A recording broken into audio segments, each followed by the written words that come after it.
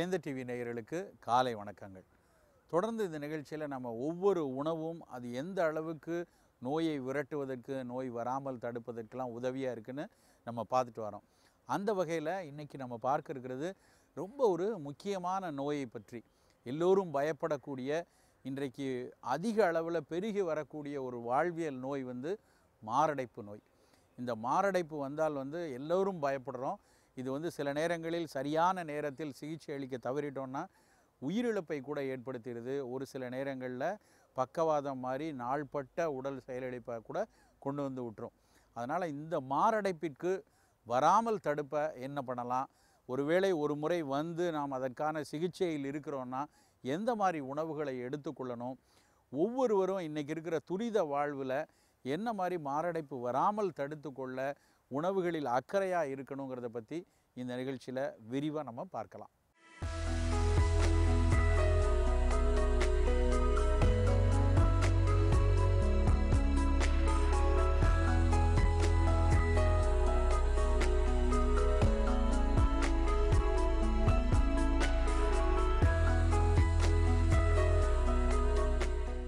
அவசரங்கள் நிறைந்த ஒரு துரித உலகம் இது. எதுக்கெடுத்தாலும் பரபரப்பில் இருக்கிறோம், எல்லாற்றுலேயும் அவசரத்தோடு இருக்கிறோம்.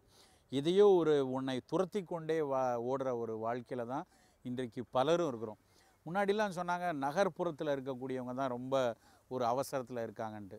இன்றைக்கு பெரும்பாலும் பார்த்திங்கன்னா அது கிராமமாக இருந்தாலும் சரி, செமி அர்பனாக இருந்தாலும் சரி, நகர்ப்புறமாக இருந்தாலும் சரி, எல்லா இடத்துலையுமே ஒருவித பரபரப்பும் விரட்டலும் பற்றி கொண்டு இருக்குது. ஏன்னா நம்ம வாழ்க்கை அந்த அளவுக்கு வேகமாக ஆகிவிட்டது. பொருளாதாரத்துக்காக, வாழ்க்கையில் நம்ம ஒரு செக்யூர்டு லைஃப் வேணுங்கிறதுக்காக, இல்லை படிப்பை தேடி, இல்லை உத்தியோகத்தில் ஒரு செக்யூர்டாக இருக்கணுங்கிறதுக்காக எல்லாருமே பார்த்திங்கன்னா ஒரு பரபரப்போடு இயங்கிக்கிட்டு இருக்க ஒரு காலமாக இருக்குது.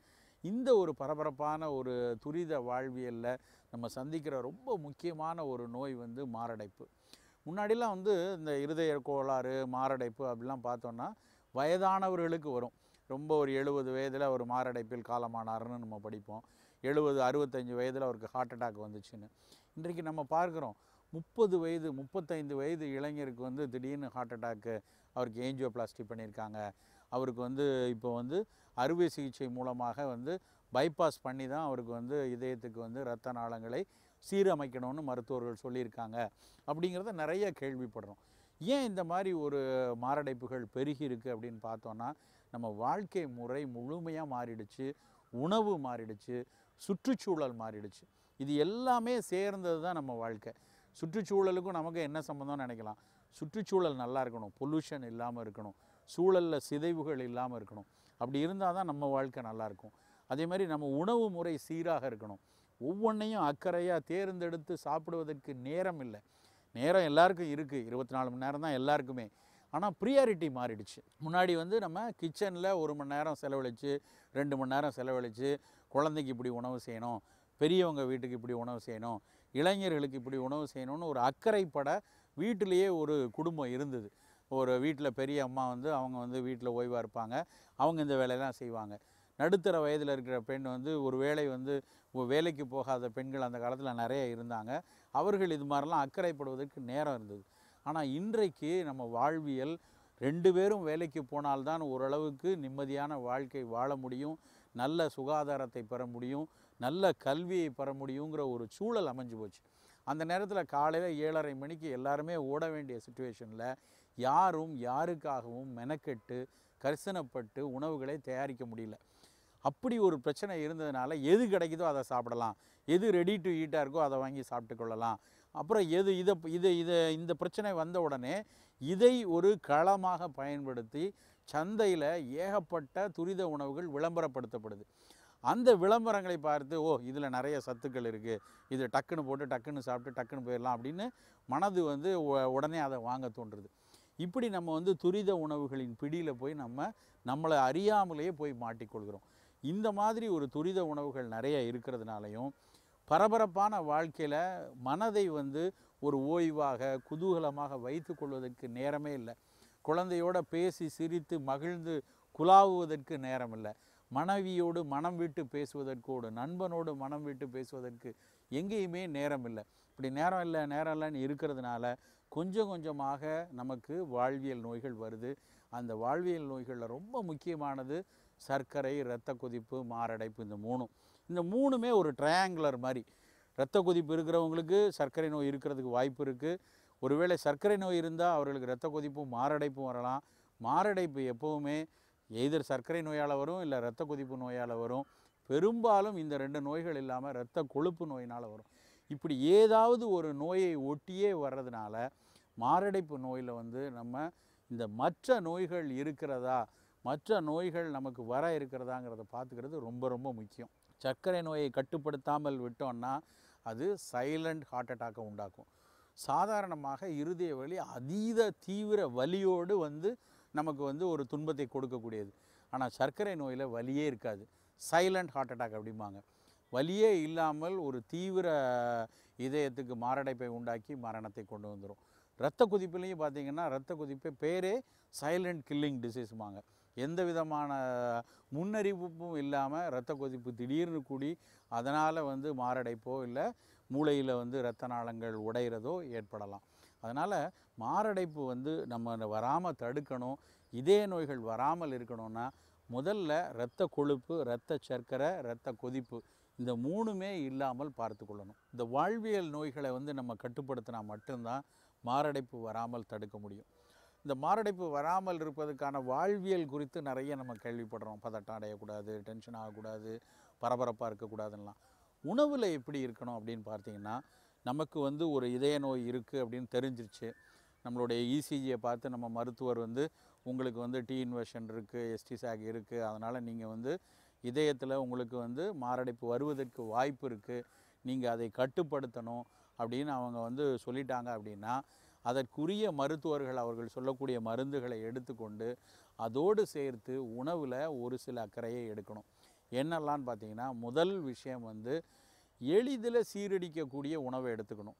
ரொம்ப ஹெவியாக இருக்கக்கூடிய கிழங்கு, எண்ணெயில் வதக்கின பரோட்டா, இல்லைனா தந்தூரி உணவுகளை எடுக்கக்கூடாது. ஏன் அடிப்படையில் அதை சொல்கிறோம் அப்படின்னா, பல பேருக்கும் ஒரு பிரச்சனை என்ன வரும் அப்படின்னா, நம்ம சாப்பிட்டு நல்லா ஹெவியாக சாப்பிட்ருப்போம், அதனுடைய வாய்வு தொந்தரவும் இதய வலி மாதிரியே இருக்கும்.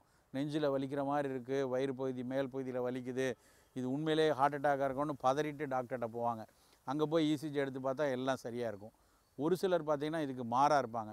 அது என்ன நேற்று சாப்பிட்ட வாழைக்காய், இல்லைன்னா உருளைக்கிழங்குனால கொஞ்சம் வயிறு இருக்குது, இது என்ன செய்ய போதுன்னு நினைப்பாங்க. அவர்களுக்கு மாரடைப்பில் கொண்டு போய் விட்டுரும். ஸோ இந்த பிரச்சனை வராமல் இருக்கணும்னா உணவில் அக்கறையாக இருக்கணும். உணவில் எப்போவுமே எளிதில் டைஜஸ்ட் ஆகக்கூடிய நல்ல உணவை சீக்கிரமாக செரித்து வெளியே அனுப்பக்கூடிய ஆவியில் வெந்த உணவுகளை தான் அவங்க எடுத்துக்கணும். ரொம்ப பூரி எடுக்க வேண்டாம், அதுக்கு பதிலாக சப்பாத்தி எடுங்க. அப்புறம் எண்ணெயில் வதக்கினது பொரிச்சது எடுக்க வேண்டாம், எல்லாம் ஆவியில் வெந்த மாதிரி கூட்டு காய் மாதிரி எடுத்துக்கொள்ளுங்க. ரொம்ப உணவுலேயே சமைக்கிறதுக்கே அதிக எண்ணெய்கள் பயன்படுத்த வேண்டாம். உணவில் ரொம்ப புலால் உணவு அதிகம் வேண்டாம். புலால் உணவில் முடிஞ்ச வரைக்கும் மீன்கள் மட்டும் எடுத்துக்கொள்ளலாம். அப்படி ஆசை இருந்ததுன்னா ஒரு 15 நாளைக்கு ஒருக்க கோழிக்கறி, நம்ம நல்ல நாட்டுக்கோழிக்கு நல்லா இஞ்சி, சீரகம், பூண்டெல்லாம் போட்டு கோழிக்கறி எடுத்துக்கொள்ளலாம். ஆட்டு இறைச்சி உணவுகளை தவிர்த்து கொள்ளணும். இது முதல் விஷயம். அடுத்து பெரும்பாலான மாரடைப்பு சர்க்கரை நோயாளியிலேயே தான் நிகழுது அப்படிங்கிறாங்க. சர்க்கரையை கட்டுப்படுத்தி விட்டாலே 4 ஹார்ட் அட்டாக்கை கட்டுப்படுத்தலான்னு இதய வல்லுநர்கள் சொல்கிறாங்க. ஒரு சர்க்கரை நோயாளி சரியாக இருந்தார்னா அவருடைய வாழ்வில் அவர் 4 ஹார்ட் அட்டாக்கை தவிர்த்திட முடியும். அப்போ இரத்த சர்க்கரையை கட்டுப்படுத்துவதற்கு நேரடி இனிப்புகள் எடுக்கக்கூடாது. நான் தான் மாத்திரை எடுக்கிறேன்னா எனக்கு நல்லா தான் சுகர் கண்ட்ரோலில் இருக்குது, இன்றைக்கி ஒரு நாளைக்கு நான் அல்வா சாப்பிட்டுக்கிறேன், இல்லை ஒரு நாளைக்கு சின்ன துண்டு மைசூர்பா சாப்பிட்டுக்கிறேன் அப்படின்னு நினச்சோன்னா அது கட்டுப்பாட்டில் இருந்தால் கூட அந்த அடுத்த 3-4 மணி நேரத்திற்கு வேகமாக இரத்த சர்க்கரை அளவை கூட்டி அதனால் மாரடைப்பு வருவதற்கான வாய்ப்பு உண்டு. ஸோ சர்க்கரை நோயாளிகளாக இருந்து மாரடைப்பு வரக்கூடியவர்களாக இருந்து இதய நோயாளிகளாக இருந்தாங்கன்னா எப்பொழுதுமே நேரடி சர்க்கரைகள் எடுக்கக்கூடாது. கூட்டு சர்க்கரைகள் எடுக்கலாம். கொஞ்சம் பல துண்டுகளை மாலை நேரத்தில் கொஞ்சம் பல துண்டுகள் எடுக்கலாம். காலையில் 11 மணி போல் இந்த பல துண்டுகள் எடுக்கலாம். சர்க்கரை நோயாளியாக இருந்தால் இந்த மாம்பழம், சிக்கு இதெல்லாம் அவாய்ட் பண்ணிவிட்டு மற்ற பல துண்டுகள், குறிப்பாக பப்பாளி, மாதுளை, அப்புறம் சிறு கொய்யா பழங்கள்லாம் போட்டு இந்த பல துண்டுகளை நம்ம எடுத்துக்கொள்ளலாம். அதுக்கப்புறம் பொதுவாக நம்மளுடைய உணவுகள், நம்ம காலை, மதியம், இரவுன்னு சாப்பிடக்கூடிய உணவு வேளைகளையும் மாற்றக்கூடாது. காலையில் சாப்பிட்டுட்டு இரவு வரைக்கும் சாப்பிடாமல் இருக்கும் பொழுது சர்க்கரை சர்க்கரை நிலை சில நேரத்தில் எடுக்கும். உணவு சாப்பிட்ருப்பார், மருந்து சாப்பிட்ருப்பார், உணவு சாப்பிட்ருக்க மாட்டார். இன்சுலின் ஊசி போட்டுட்டு உணவை வந்து ரொம்ப தள்ளி சாப்பிடுவாங்க. அந்த மாதிரி சர்க்கரை மாறி மாறி ரத்தத்தில் போகக்கூடிய சூழலையும் நம்ம தவிர்த்து கொள்ளணும். அப்புறம் இரத்த கொதிப்பு இருந்து இதய நோயாளிகளாக இருந்தால் இரத்த கொதிப்பை கட்டுப்படுத்துவதற்குரிய மருந்துகளோடு அதற்குரிய உணவுகளையும் எடுத்துக்கணும். அதுக்கு நம்ம முன்னாடி அதை பற்றி பேசியிருக்கிறோம். அது மாதிரி உள்ள நல்ல சீரக தண்ணீர் குடிக்கிறது, நிறைய தண்ணீர் குடிக்கிறது, செம்பருத்தி, வெண்தாமரை இந்த மாதிரி இதெல்லாம் போட்டு தேநீர் அருந்துறது, வெந்தயம் நிறைய எடுத்துக்கிறது, சின்ன வெங்காயம் எடுத்துக்கிறது, இதெல்லாம் வந்து இரத்த கொதிப்பையும் கட்டுப்படுத்தும், இதய நோய்கள் வராமலும் தடுக்கும். இதய நோய்களில் இந்த மாரடைப்பு வராமல் தடுக்கணும்னா நம்ம இப்போ எனக்கு சர்க்கரை நோய் அவ்வளோவா இல்லை, இதய நோய் இரத்த கொதிப்பு இல்லை, நேரடியாகவே இதயத்தில் ஏதோ காரணத்தினால கொழுப்பு படிதல் ஏற்பட்டு எனக்கு இப்போ வந்து மாரடைப்பு வரதுக்கு வாய்ப்பு இருக்குதுன்னு சொல்கிறவங்கன்னா அவர்கள் நிறைய பழங்களை உணவுகள் எடுத்துக்கொள்ளலாம். அதுவும் கலர்டு ஃப்ரூட்ஸு, நல்ல சிவந்து பொன் மஞ்சளாக இருக்கக்கூடிய பப்பாளி, அன்னாசி, சிவப்பு கொய்யா, இந்த மாதிரி பழங்களில் நிறைய ஃபீனாலிக் காம்பவுண்ட்ஸ் உண்டு, நிறைய ஆல்கலாய்ட்ஸ் அதில் இருக்குது. அது ஆன்டி ஆக்சிடென்ட் மாதிரி உதவி பண்ணும். அந்த உணவுகளை வந்து நம்ம அன்றாடம் உணவுகளில் நம்ம வந்து கொஞ்சம் கொஞ்சம் தொடர்ந்து சேர்த்துட்டு வரணும்.